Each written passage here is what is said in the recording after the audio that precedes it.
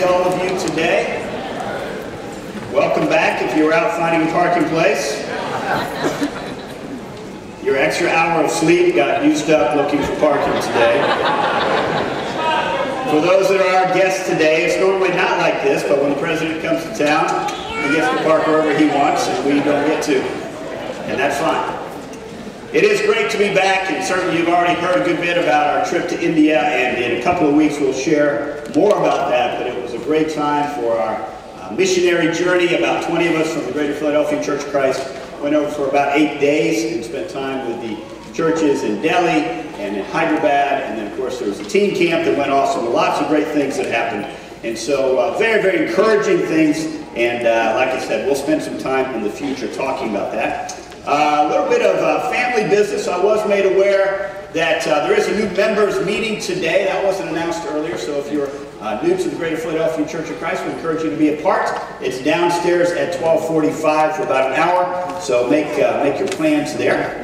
And then also, while we were away, we had the special missions contribution, and so we are well on our way, but I will say we're not there yet. And so we're going to be talking about that more in the future, but also putting that on hold right now because we do have the International Day of Giving coming up that we're very excited about, and we'll spend the next couple of weeks focused on that. And then lastly, I did want to say that we are in the thick of wedding season around here. And this has just been a very encouraging time for so many in the Greater Philadelphia Church of Christ. We have probably no less than 12 weddings that are taking place in a fairly short period of time. And in fact, next Saturday we've got a double header. Yes, we have Ed and Angie getting married in the morning. And we have Russ and Chi-Chi getting married. Two very exciting weddings, and I think it's safe to say two very different types of weddings, and so it'll be a great, great time of celebration, and we just love weddings around here at Oakwood Church. And with that in mind, I've got something to read to you. 13th wedding. And the Lord said, "It is not good for man to be alone. I will make a helper for him." But for Adam there was no helper to be found. And the Lord God caused man to fall into a deep sleep. And he took one of his ribs, and he closed up the flesh in his place. Then the rib which the Lord God had taken from him, he made into woman, and he brought her to the man. Therefore, a man shall leave his father and mother and be joined to his wife, and they shall become one flesh. On Saturday, October the 4th, Stephen Witten, our brother from Montgomery County Church of Christ in Maryland, asked our dear sister Mary Mignatwali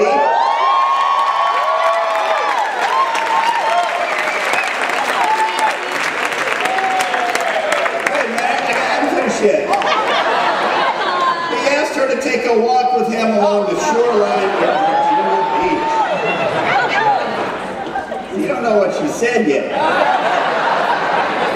It says, during the walk, they reminisced about their relationship while looking at photographs that were taken over the course of the previous 19 months. As the last ray of the sun hit the beach, Stephen proposed marriage to her. As he made his proposal, he presented her with a symbol of his respect, love, and future commitment if she were to accept. Stephen looked intently into Mary's eyes, waiting anxiously for her response. After several seconds that seemed like 1,000 years to Stephen, Mary accepted Stephen's proposal for marriage.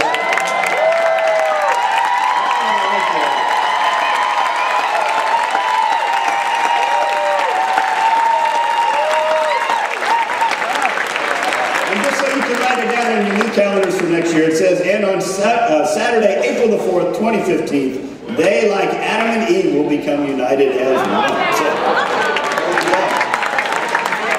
So happy for Stephen and Mary, certainly Mary, a beloved sister of this congregation, and has served and given so much of herself for many years here in the Philadelphia church. So we rejoice with them, and we look forward to that blessed day. We have been walking through the entire Bible, 2014. You can see up there, it's been the year of the Bible. We've taken 52 turning points from Genesis to Revelation, and we spent each Sunday on those, and then follow up either in our midweeks or our Bible talks talking about very important times in Scripture. I believe last Sunday, while I was away, we spent time on the Last Supper. And in 2 weeks, we'll spend time looking at the resurrection. But my assignment as I came back today, as I got ready for this message, is the assignment of the death of Jesus.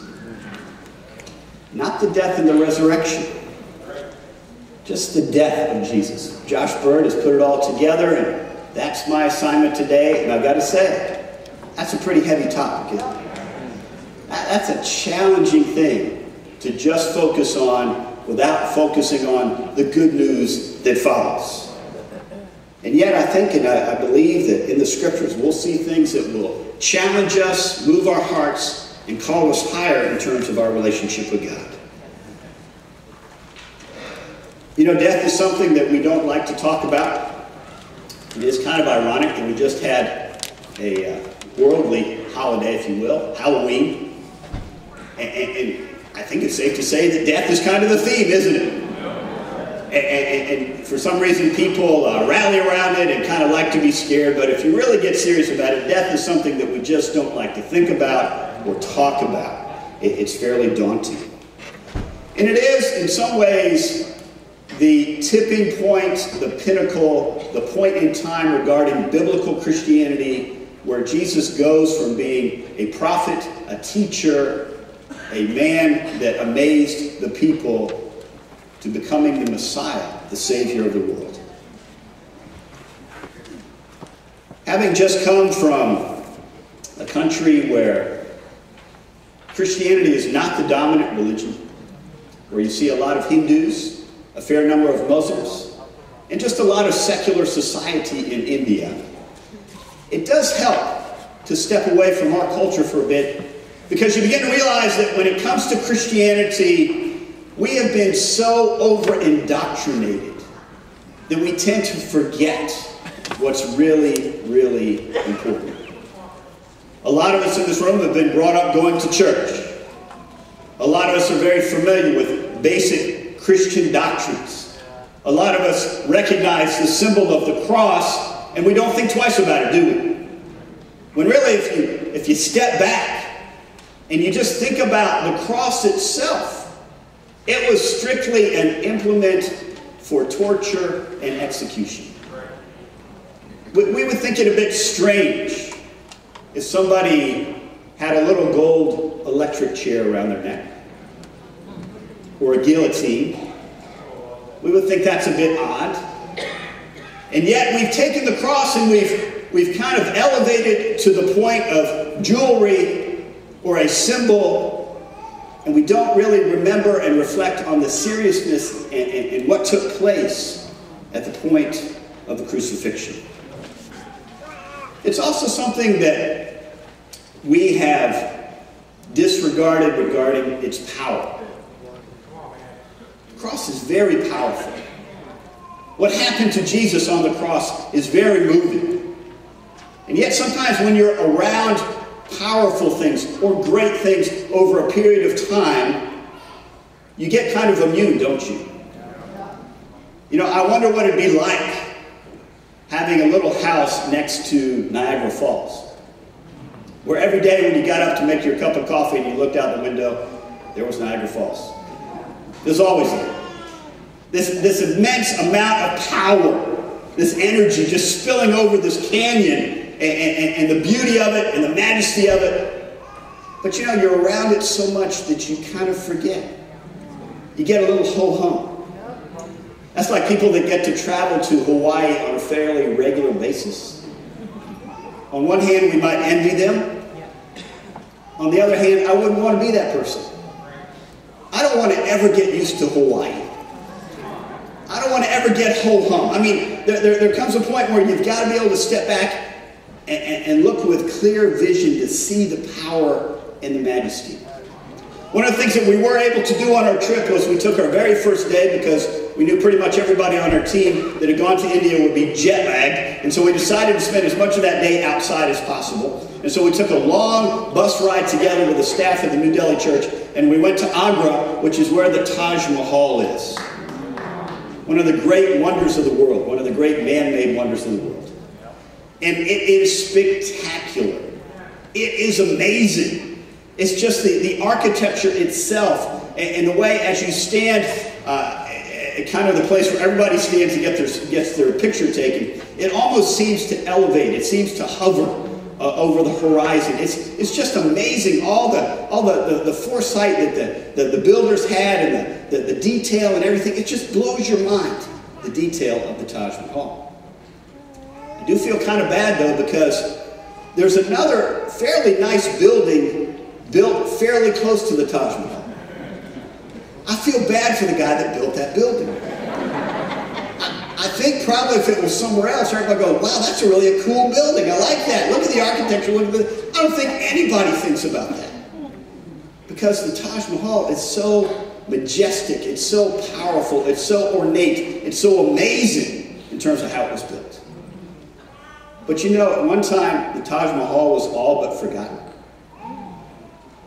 That it had been almost overgrown by vegetation, and until the British came over, it was kind of to a point of neglect.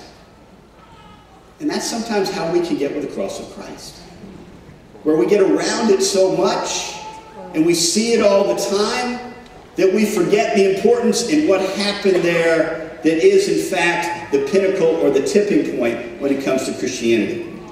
Let's go to 1 Corinthians in chapter 1. Because here's a fairly common reaction, certainly back in the first century, to the cross of Christ. Come on, Walter.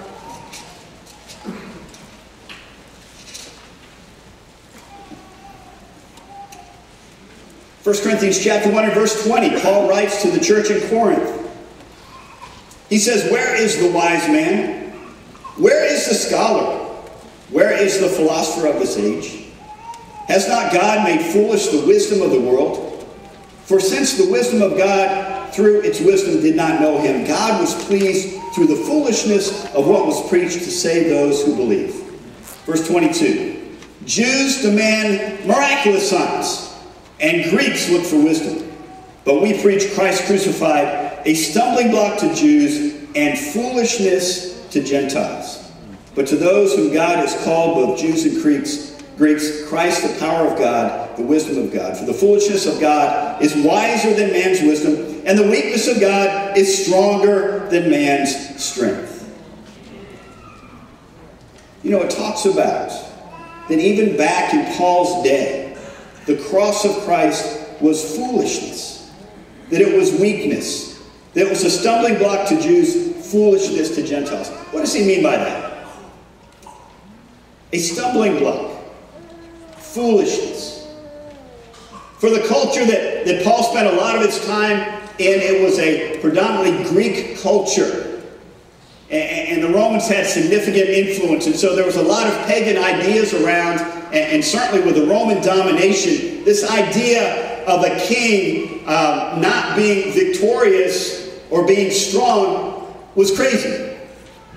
I mean, if you know anything about the Caesars, they demonstrated their power. They sat on their throne. They got rid of their enemies. Victory for a king was overthrowing the other king. And so now in Christianity, we're talking about King Jesus, who didn't overthrow anybody, who didn't take a seat of authority on the earth, who was humble and meek, who was mild, who was easygoing, who cared about poor people, who didn't have any material possessions of his own. And for the Greek culture, that's crazy. That's foolishness. What in the world? How can that guy be a king? That's where the Greeks were coming from. It didn't make any sense. But for the Jews, it was a stumbling block. They didn't get it either. They didn't get it because if you know anything about the Old Testament, in Deuteronomy in chapter 21, it talks about anybody that gets hung on a tree is accursed. I mean, that was just humiliating. That was God's judgment. That this can't be the Messiah. He was too weak. He was too humiliated by society to be the Messiah. The Messiah was supposed to ride in on a white horse, and everybody was supposed to fall down and worship, and that isn't what Jesus did. And so the Jews didn't get it either. They didn't understand how this Jesus could be a king, how this Jesus could be a Messiah, how this Jesus was going to be the Savior of the world, because the cross just didn't make any sense to them. They didn't get it. Let's read the account of the crucifixion. Go over to Matthew chapter 27.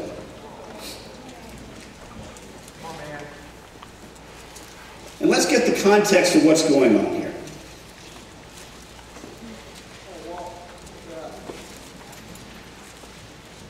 Verse 32, prior to the actual crucifixion, it says, as they were going out, they met a man from Cyrene named Simon, and they forced him to carry the cross.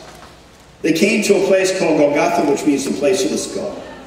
There they offered Jesus wine to drink mixed with gall, but after tasting it, he refused to drink it. When they had crucified him, they divided up his clothes by casting lots. And sitting down, they kept watch over him there. Above his head, they placed a written charge against him. This is Jesus, the King of the Jews. 2 robbers were crucified with him, one on his right and one on his left.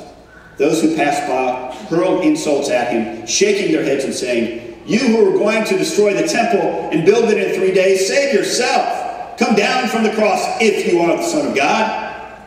In the same way, the chief priests and the teachers of the law and the elders mocked him. He saved others, they said, but he cannot save himself. He's the King of Israel. Let him come down from the cross, and we will believe in him. He trusts in God. Let God rescue him now if he wants him. For he said, I am the Son of God.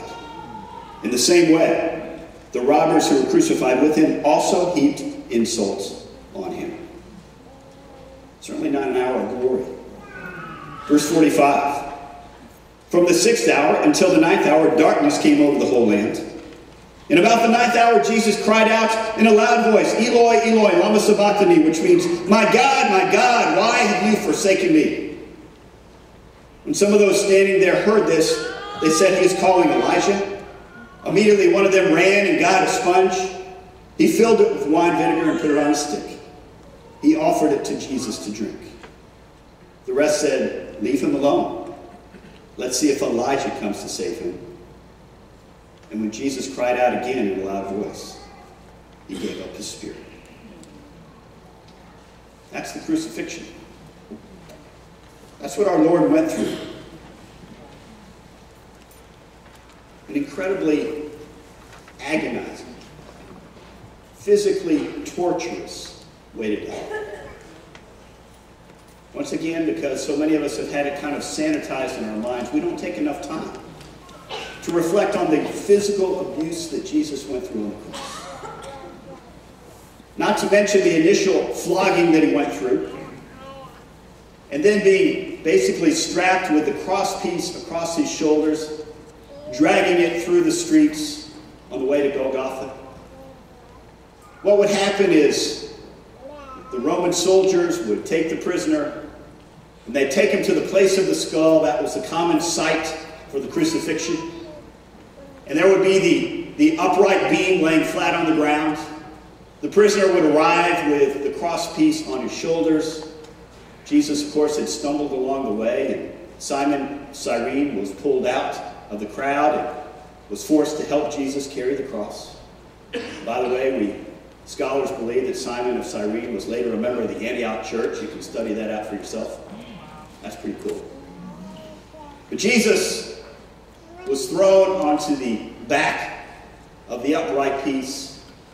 The cross piece was fixed into place. And then the soldiers, in a very callous and uncaring manner, would just grab the wrist and hold it against the cross piece, and they would take the equivalent of a railroad spike. And they would find the soft place in the wrist between the bones, and they would simply hold down the wrist, and with a small sledgehammer, they would drive that spike through the wrist. Then they would go to the other side and do the same thing with the other wrist. And then they would go down to the feet. But it was important that they would bend the knees. And so they would flex the knees, put one foot against the other, and then drive another railroad spike-like nail through the arches in the feet. And so at this point, the prisoner is now crucified, but the cross is lying flat on the ground. The next step is the soldiers would locate a hole that was already dug, probably used in previous crucifixions.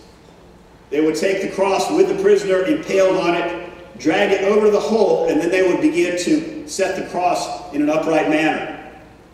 And you can imagine as the cross went vertical, and as it began to straighten out over that hole, as soon as it lined up with the hole, the cross would drop probably about 2 feet until it hit the bottom of the hole, and an incredibly searing pain would shoot through every nerve fiber of the prisoner. They would begin to hang there, knees bent, pressure on the nails in the wrist. The next thing the prisoner would begin to realize is that they couldn't breathe. Their lungs were being constricted by the muscles around the rib cage. They could not get enough breath, so not only are they fighting the pain that's in their arms and in their feet, but they're suffocating to death. And so what the prisoners would have to do at this point would be to push down on the nail in their feet and try to straighten their legs enough to release the constriction around the rib cage and get in some breath. They would do that, get the breath in, but of course the muscles would begin to spasm. They couldn't hold that position for very long, and so they would sink back down. Sometimes for 6-8 hours, prisoners would go through this seesawing effect of up and down, fighting for breath, pushing up on the nails in their feet, pulling with the nails in their hands, trying to breathe, and then cramping up and slipping back down. That's what Jesus went through physically. That's the physical torture that Jesus went through. So often we see pictures of crucifixes or we see imagery, and it doesn't give you that picture, does it? It doesn't give you that image. It almost seems like Jesus is just waiting around. We need to remember that, yes, the Son of God was also the Son of Man. That he was facing every physical torture that you or I would face in the same situation. He was feeling every ounce of pain. He was having every nerve ending screaming out in agony. Jesus was experiencing all that. And yet we've also got to remember that this is the same man that walked across the Sea of Galilee, that raised Lazarus from the dead, that healed the blind man.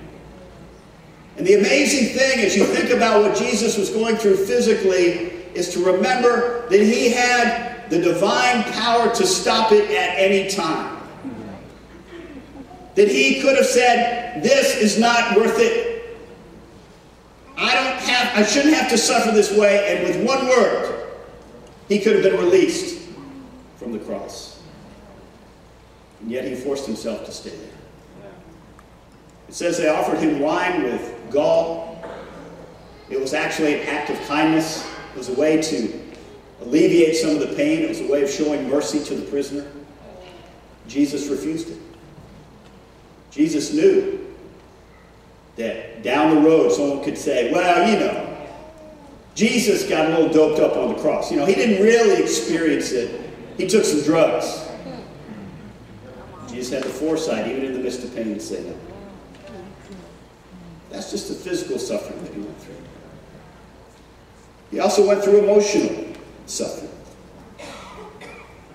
He went through emotional suffering as his friends deserted him and as the crowd gathered around his feet to mock him. I think the words came out of, I know the words came out of the crowd that surrounded the cross, but I believe that really the words were Satan's words. If you are the Son of God, we've heard that before. When Jesus first started his ministry, Satan in the wilderness said, if you are the Son of God, tell these stones to become bread. I believe it's the same voice. That Satan is saying, hey, if you are the Son of God, come down from this cross, and all these people will become believers. How tempting would that be? To not see it all the way through. To be feeling the emotional anguish of your closest friends, your allies, your partners in the ministry, fleeing, running away. Nobody there to support you. And a band of mockers surrounding you to try and taunt you, tease you, and make you feel terrible. He went through emotional torture as well. But the other torture that he went through is what we see in verse 46, where it says, about the 9th hour, Jesus cried out in a loud voice, Eloi, Eloi, lama sabachthani, which means, my God, why have you forsaken me? Not only did Jesus undergo physical abuse, not only did he undergo emotional torture, but he also had to deal with spiritual separation. That he literally was suffering spiritually. That the sins of the world were being placed on him at this point. And he was agonizing. And he was suffering under that. We'll talk some more about that in a few minutes. But that's what was happening on the cross.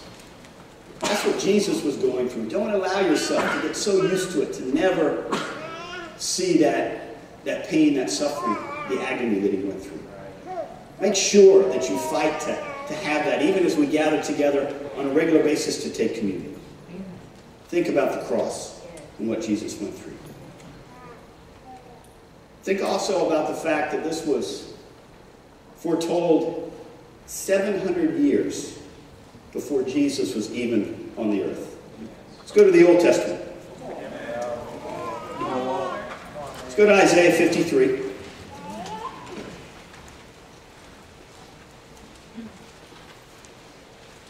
Isaiah, an Old Testament prophet. And in verse 1 it says, who has believed our message? And to whom has the arm of the Lord been revealed? It says he grew up before him like a tender shoot, like a root out of dry ground.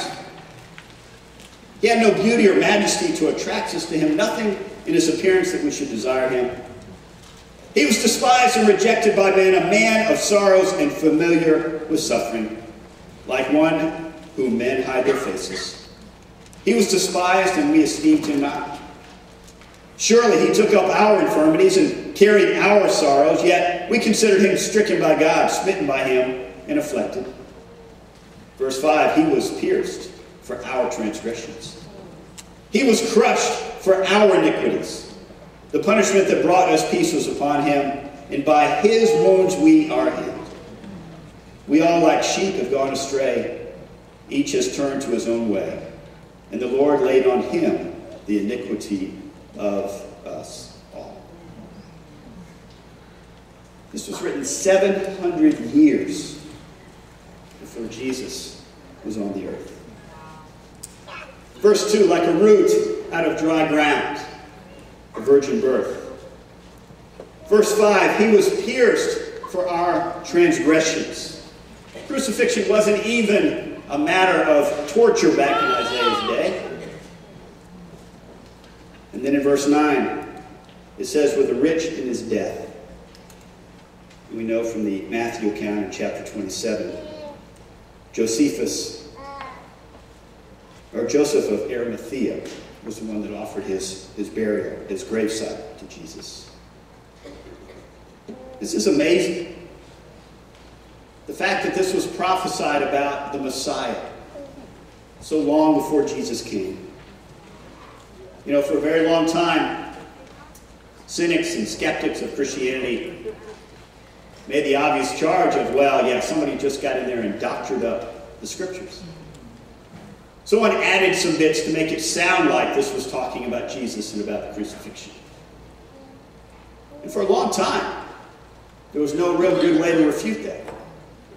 Until in the 1960s, a little shepherd boy, ironically by the name of Muhammad, was tending his sheep in the desert wilderness and came across some caves, and being a smart boy, before walking into the caves, he decided to throw a rock in there to see if any big animals were going to come running out. And as he threw his rock, he heard the breaking of pottery.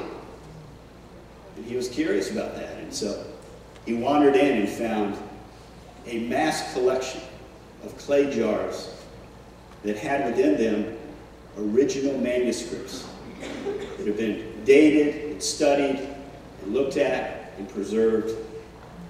But those are the Dead Sea Scrolls. And really, almost beyond question, they document and validate Scripture in terms of Jesus' day, and in particular, Isaiah 53. You know, the Dead Sea Scrolls were making their tour, and they came to the Franklin Institute a year or two ago, and I enjoyed seeing the whole exhibit, and you learn a lot of things and see a lot of different artifacts. But I, in particular, just wanted to see the fragment of Isaiah 53, and there it was. Talking about the coming of the Messiah, prophesying about what Jesus would go through. Let's look at another one. Go to Psalm 22.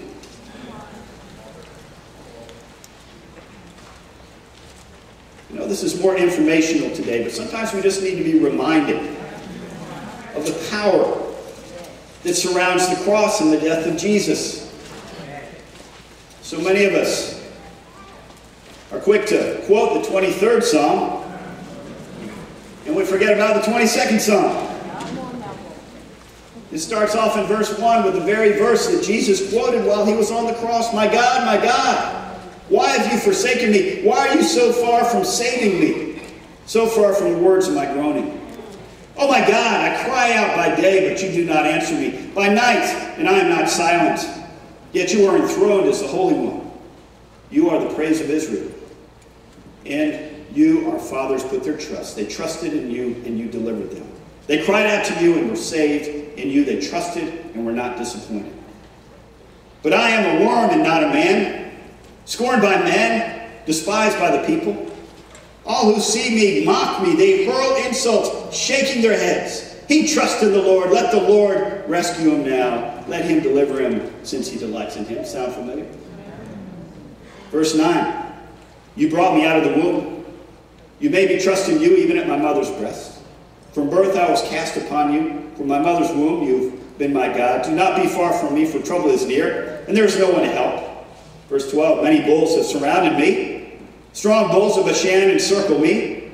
Roaring lions tear their prey. They open their mouths wide against me. I am poured out like water, and all my bones are out of joint. My heart is turned to wax and is melted away within me. My strength is dried up like the potsherd, and my tongue sticks to the roof of my mouth. You lay me in the dust of death. Dogs have surrounded me. A band of evil men has encircled me. They have pierced my hands and my feet. I can count all my bones. People stare and gloat over me. They divide up my garments among them. They cast lots for my clothing. But you, O Lord, be not far off. O my strength, come quickly to help me. Deliver my life from the sword, my precious life from the power of the dogs. Rescue me from the mouth of lions. Save me from the horn of the wild oxen. And he goes on. Prophecies speak to the matters at hand, but also give a foreshadowing of what's to come. Certainly, as these Psalms were written, they were dealing with an immediate situation. And even as Isaiah was writing his words, he was dealing with an immediate situation. But we can't help but read those passages and go, boy, that sure sounds like the cross. We can't help but see the detail. The evil band that has encircled them. They gloat. They tear Jesus down while he's on the cross. They pierced his hands and his feet. They cast lots for his clothing. It's all way too specific to be chance or circumstance.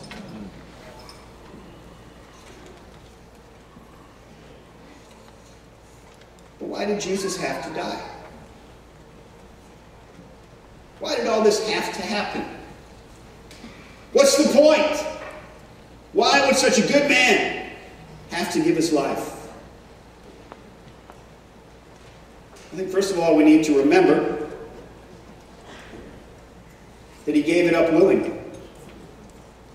Sometimes we think, well, this was just some master plan and Jesus didn't have a say in the matter, but if you jot down John chapter 10, verse 18, Jesus says, no one takes my life from me, but I lay it down of my own accord. He was willing to give it up. He was willing to let it all go so that we can be saved.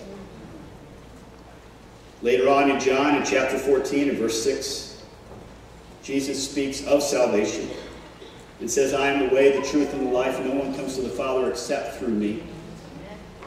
Jesus understood why he needed to die. Jesus understood the purpose for his life. There are a lot of other religious leaders in our world, and I think we need to show them some respect. Certainly they are good men and good women. And many good things have happened because of their lives and the way they live and their teachings. You know, it's interesting, about 500 years before Jesus, there was Buddha. About 500 years after Jesus, there was Muhammad. And there's been other leaders in between. But there is a profound difference between Jesus Christ and the reason why he came and all other religious leaders. There's a profound difference because we need salvation with God, and we need a Savior that can save us from our sins. And no one else on the planet at any time in the history of mankind has been able to produce that. There is no other solution for sin. Back over in Matthew chapter 27, when Jesus cried out, my God, why are you forsaking me? As he was quoting that 22nd Psalm, he was experiencing your sin and my sin being placed on him on the cross at that moment. At that time. He didn't sin, but he became that scapegoat. He became that sacrifice. He became the one that God put into place so that we could have salvation. If we look over to 2 Corinthians in chapter 5. 2 Corinthians 5, Paul talks about this in verse 21. Speaking of Christ, he says, God made him who had no sin to be sin for us, so that in him we might become the righteousness of God. God made him who had no sin to be sin. When Jesus is suffering on the cross, his spiritual suffering has to do with the fact that he's taken on the sins of the world and consequently has to be separated from his Father in heaven. That is why he's agonizing. That is why he's undergoing torture and pain and suffering. The Jews understood this. And if you're familiar with Acts chapter 2, you'll know that after Peter preaches that first gospel message, and he makes it clear that Jesus was in fact the Messiah, the Savior of the world, the Jews that are gathered there on that Pentecost day were cut to the heart, and they were stricken. They were panicked. They cried out, what should we do? Because they understood man is separated from God because of sin. And yet they ignored Jesus. They handed him over to the Romans. Peter replied, repent and be baptized, every one of you, in the name of Jesus Christ, so that your sins will be forgiven. That was the magic phrase.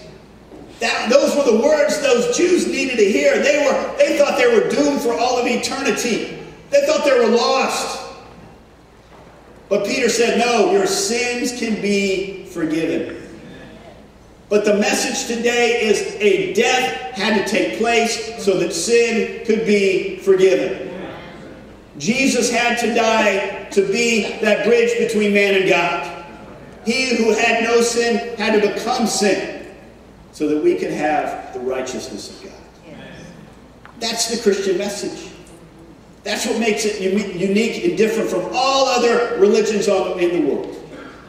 That we have a Savior that is able to take on sin, that defeated sin in the grave, that rose victorious. So what does that mean for us? If Jesus came and lived to die for us, then doesn't it mean we also need to die in order to have a relationship with God? Shouldn't a death have to take place? See, if we really understand the message of the cross and the need for Jesus to die, then it makes sense that for us to respond to that, a death needs to take place as well, right? But I'm here to tell you today that the religious world, the Christian world that we live in, has minimized that point to the point where they've gotten far afield from the Scriptures. You know, back to Acts chapter 2, Peter said, repent and be baptized, every one of you, in the name of Jesus Christ. Let's go to Romans chapter 6 for a minute.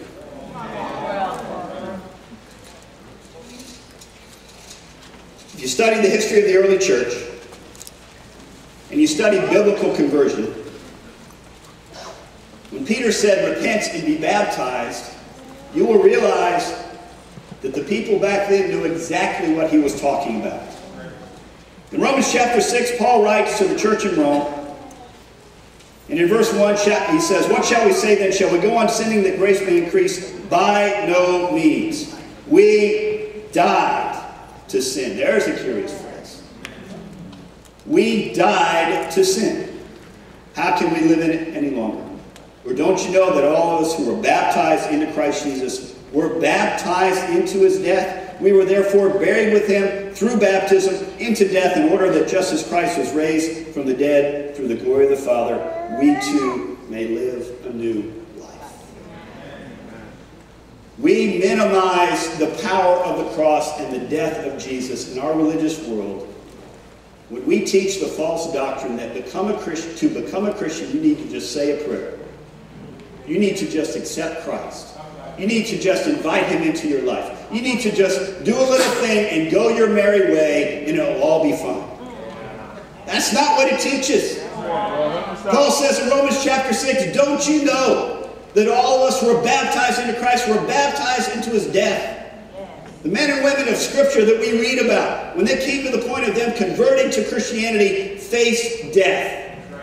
They knew that their old life was coming to an end. They knew that they had to take this very seriously. This was not just a little thing. This was not just an altar call. This was not just a simple prayer. This was stepping up and getting serious about your life for the rest of your life. This is an unusual teaching in our day and age. And we realize in this congregation, not everybody agrees outside of this congregation. A lot of people react to this teaching. Oh, that's too hard. What about the grace of God? Hey, we believe in the grace of God as much as anybody. But when you get into Scriptures and you study what it means to become a Christian, it's serious stuff. It's serious stuff. We've got to get serious. People wonder why there's no real spiritual life in their life. It could very well be because there was no spiritual death that ever took place. If we're going to live, we've got to die first. If we're going to make it to heaven, we've got to step up and do what the Scriptures teach. In closing, I just want to tell you a story. It happened many years ago, and Kim probably tells it better than I do, but there was an Asian woman that wanted to become a Christian. I don't know what her nationality was. I don't remember. What I do remember is that she didn't speak English very well. But she was very eager to study the Bible. She was very eager to find out what she needed to do to become a Christian. And so efforts were made to find people that could help her understand Scripture and that spoke her language, and they studied with her over a long period of time. And she really got to the point where she understood biblically that she was separated from God because of her sins. And she understood the real meaning of Christian baptism and what she needed to do. She'd never seen a baptism before, but she understood from Scripture what she needed to do. And so finally she said, I need to be baptized. And so the baptism was worked out, it was organized, and everybody gathered together, and there was a big tub of water, and they're all excited about her baptism. And she went in and changed her clothes into what she was going to be baptized in. And as she was coming out, she was talking to the sisters, and she was shaking a lot. And she seemed very afraid. And so they pulled her aside and they said, are you okay? You know, this is an exciting time. Are you sure you're ready to do this? And she says, oh, I'm ready, I'm ready. And they said, well, you seem really afraid. She says, well, everybody's usually a little afraid before they die. She somehow thought her life was literally coming to an end. And obviously they held off until they could teach her more completely.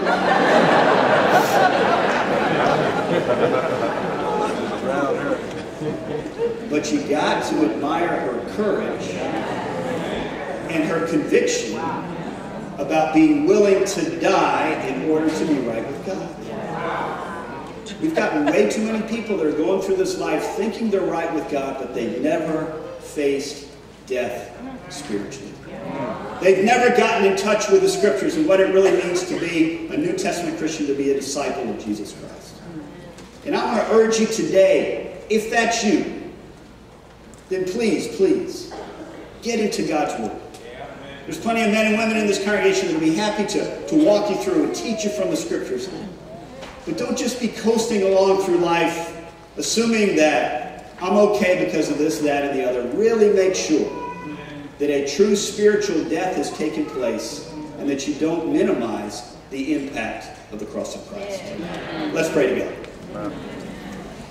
Father in heaven, today is a time where we focus on the death of your Son, and it's a very sobering topic. Father, we realize the physical and emotional agony that he went through, but we also realize the spiritual challenges as he took on our sins on the cross. Father, help us to respond in kind. Help us to be eager, to be obedient to the Scriptures, to step up and do what we need to do to not minimize the impact of the cross, but to realize that we need to come to a point where we're willing and ready to die as well. Father, thank you for this time. Help us to get the help that we need through your word and through friends and people that can guide us. We love you. We pray through your Son. Amen. Amen. And I believe at this time we actually have a baptism to witness. So